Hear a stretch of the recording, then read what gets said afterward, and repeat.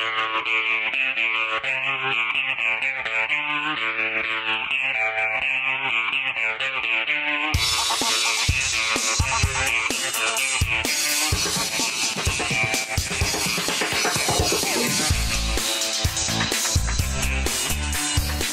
thought it was amazing. I've never seen anything like that.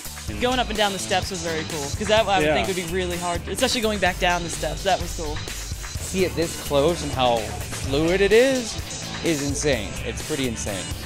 I felt almost an emotional connection with it. Almost immediately, I could see how, you know, humans could definitely get attached on that level. I thought it was a wonderful piece of technology. The advancements only seem to have gone further from the original. Just the capability of him is outstanding.